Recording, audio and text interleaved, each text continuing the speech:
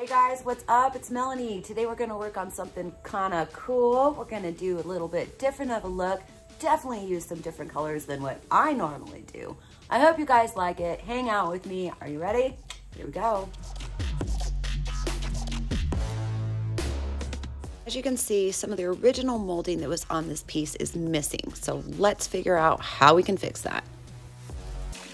Having the thought of something always needing to sell in the back of my mind, sometimes it can be very creatively stifling. It's just like stops. You can do all this fun stuff. Doesn't really matter. At the end of the day, it needs to sell.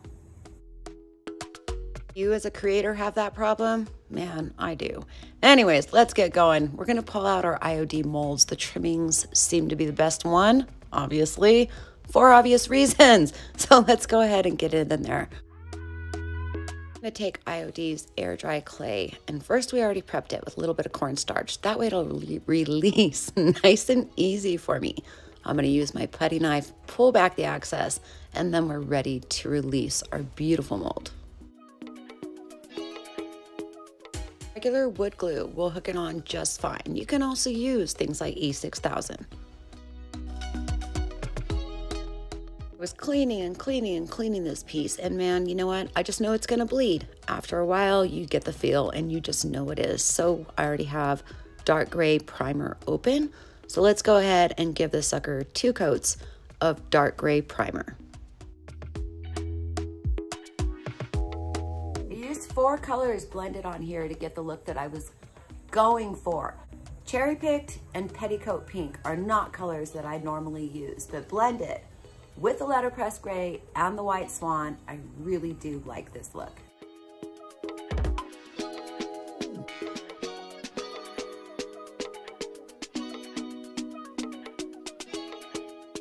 My thoughts were to go for kind of a shaded look, so I want to apply my Cherry Picked all around those edges, framing out each area to make it stand out and give it a more dimensional look. Going in then with the lighter colors, so darker, darker, darker into lighter, lighter, lighter in the middle. Then we just got to work to make sure that we don't have a circle. We don't want a circle ever. If you blended before, you know what that circle is that I'm talking about. With this type of blending, I decided to lay all my colors out there. Once I have them all on there and they're still a little bit damp, I'm gonna get my misting bottle, give it a good spritz, and now it's time to start blending. Start blending, I always have my misting bottle in my left hand. That way it's nice and handy. I can give it a little spritz, just a little spray. That's the difference between the misting bottle and a regular squirt bottle. And then you can just keep that paint moving. In this upper section, I made a mistake and I made my trim too light. So that's okay, I just went back in and did it again.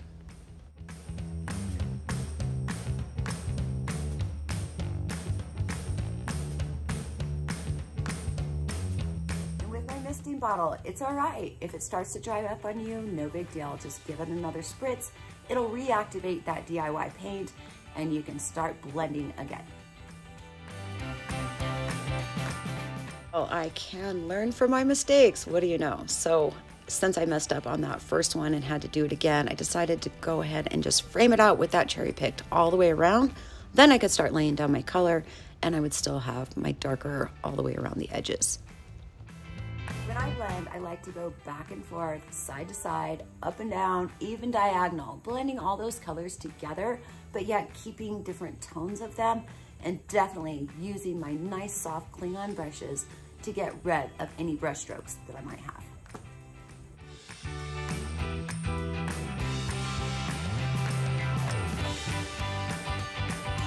Of course, I'm going to use my favorite brushes. Today, for my blending, I used my Kling-On F40. I love that brush. It's so very smooth. You can watch me as I go back, smoothing out the piece. I don't want any brush lines. You just do like a little feather stroke, like light as a feather, like gentle, super gentle. And those bristles are so soft, they'll get rid of any brush lines you might have.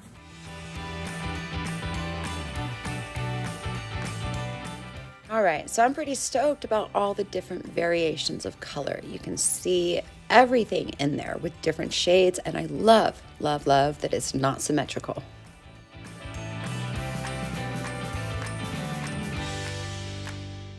My top coat to go on nice and smooth, so I'm going to pull out my Klingon S50.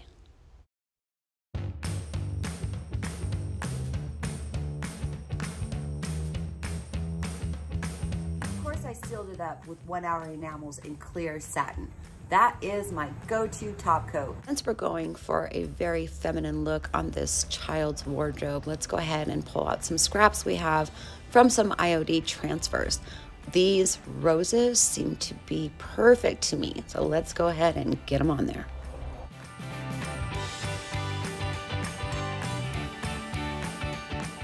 If you haven't used an IOD transfer, then let me just tell you how it works. All right, so you get these big sheets and you can cut them up or you can use them as a whole, apply them however you want. Once you have your top coat on, you just use the applique stick that came with it and you do a little rub. It releases the transfer onto your piece and there you go. I used a razor blade to cut in between so that the cabinet doors would still open and close and not tear my transfer.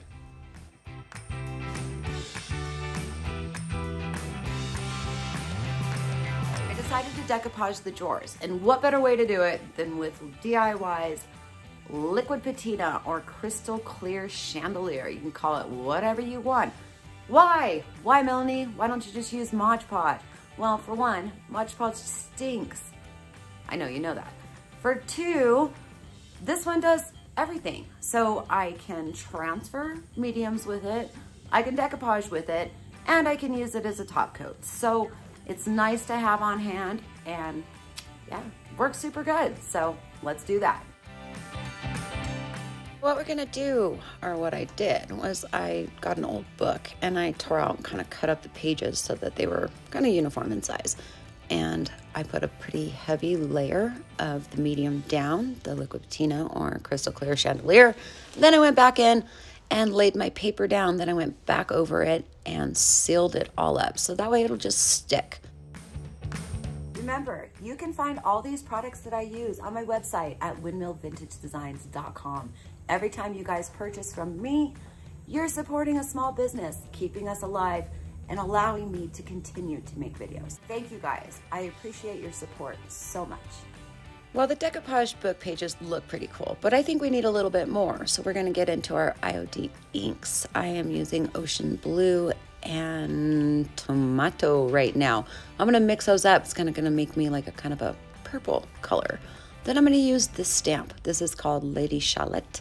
Chalet. Anyways, let's use our brayer, get that on there and lay it down. So when you're stamping, you wanna lay it firmly down, use your hand and go all the way around to make sure that everything is touching and then pull it straight back up. What you don't wanna do is smush side to side. So let's repeat that process and make these drawers just have a little bit more bang, and it's just cute. It looks so cute when you open them from the side. Thanks for watching. Don't forget to hit that subscribe button, and remember, only you can make it happen. You guys are awesome. See you next time.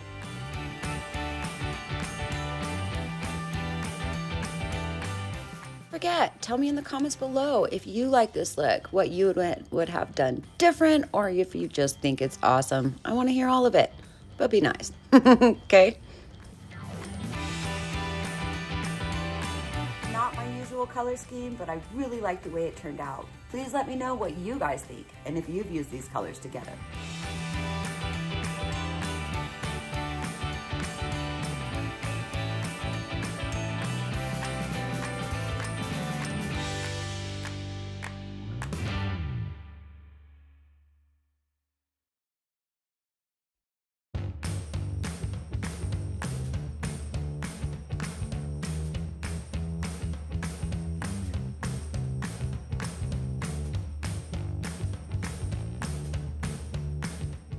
Everything I do here on YouTube is available for sale at my store in Albuquerque, New Mexico. We're called Windmill Vintage Designs. We're located at 3301 Manal Boulevard. You can also hit me up on my website at windmillvintagedesigns.com. See you guys later.